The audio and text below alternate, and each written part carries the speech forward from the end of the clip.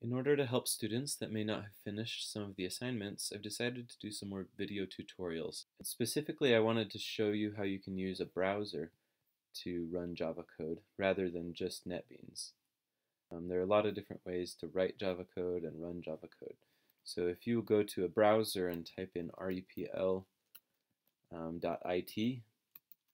as you can see right here, it'll give you a suggestion, repl.it for Java, Python. There's lots of different languages that this website supports. But we'll do Java. If you just click on that result there, you should have an editor as well as an output pane. So we have a place where we can write the code and the place where it runs. So for this particular assignment, we're creating a trivia game. And it just has to have 10 questions or more and keep track of how many the user gets correct and then tell them their score at the end. And these questions can be anything you want. You can make trivia something that you're interested in. Okay, so let's start by, well, I guess you could test this out. If you just click run, it will run the code here. And if you just give it a second, it should show the text, hello world. And it might take a little while just to compile it real quick here.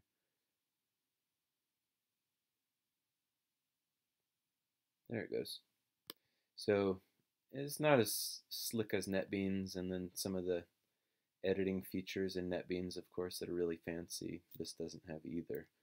But it's better than nothing. So if you can't get NetBeans installed, this might be a good alternative. So let's start by removing some code here. Or I guess you could just change what the text was. Let's just say, welcome to trivia.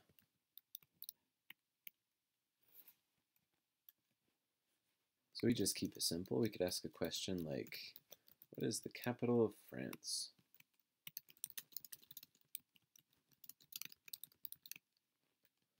And then we could give some options. We could say, we could press A. Oops. We could press A for London. We could press B for Rome. We could press C for Paris.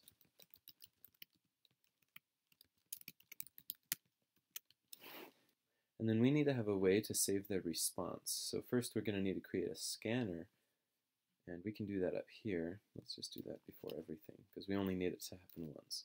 So we'll say scanner, and we'll just call it reader equals new scanner, and then we'll use the parameter system.in, because we're using this to get input.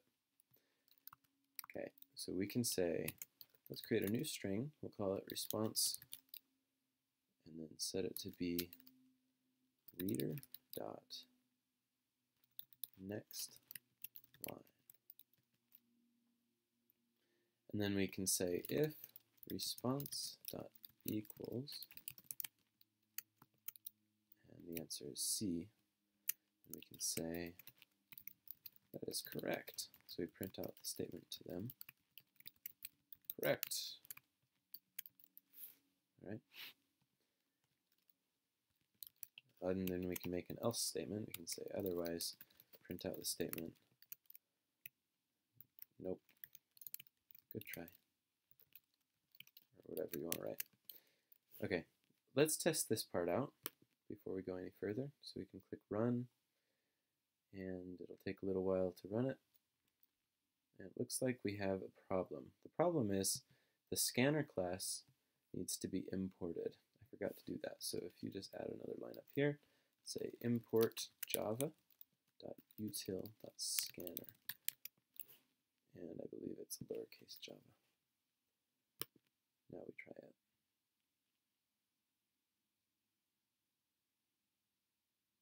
And there it goes. So now it's working. It says, welcome to trivia. What is the capital of France? And if I put B for Rome, it says, nope, good try. So let's rerun it and see if it works if I type in the correct response. So I'm going to try C for Paris. Paris is the capital of France. And it says correct. So it seems to be working. Now I need to do a few more things. Number one, I need to make a lot more questions than just this one, of course. And then I also need to keep track of whether they get it right or wrong. So I need to do that with a variable that counts the number of correct answers. So let's go up to the top here, close to the top, and say int num correct.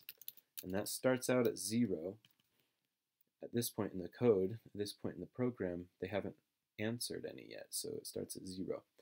But in the case where they answer the correct response, we can say num correct will increase by 1.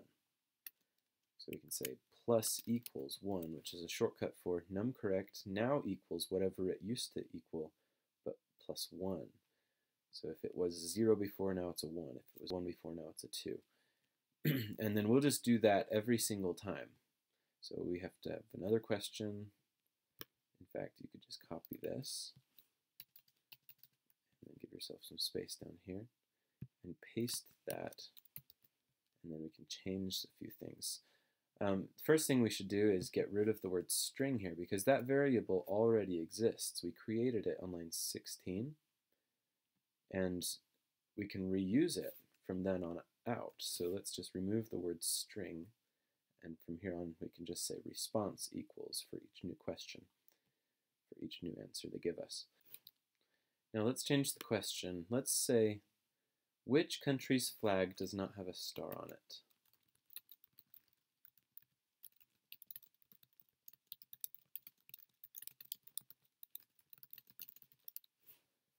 And then we could say Vietnam, we could say Somalia, we could say Russia,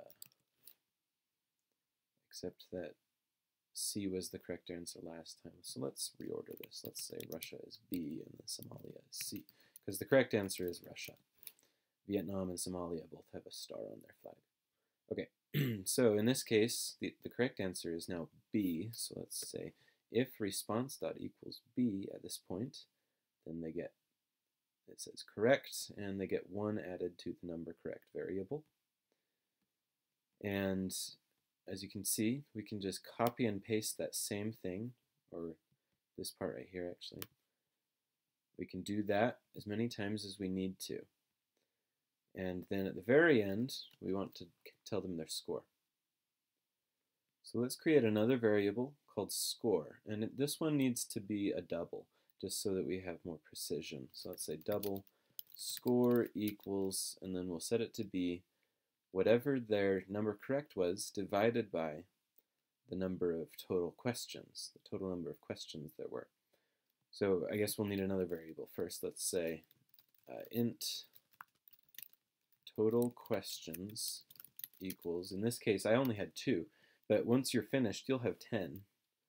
So you'll need to change that to be 10 as soon as you're done. So it says total questions equals 2. The score will be num correct divided by total questions. But we also need this to be turned into a percent, so let's multiply this first factor by 100.0 to make sure it turns into a double. There we go. Okay, and then we can just print the score and say, you scored, and then we can say score, and then have another one for percent sign. All right, and now we click run. Let's test it out. And I'm going to try to get 50%, just so we can see that it works. So I'll get the first one right, let's say Paris, and then the next one, let's say Vietnam, which is incorrect. And it says, nope, good try. So you scored 50%. Looks like it's working. Let's try one more run through, and I'll try to get them both correct this time. So we'll say C for Paris and B for Russia. And it says I got 100%. Perfect. So like I said, you just have to do more questions than this. Right now it's only 2 questions. So if you'll copy this and paste that as many times as you need to, you have to say Control V.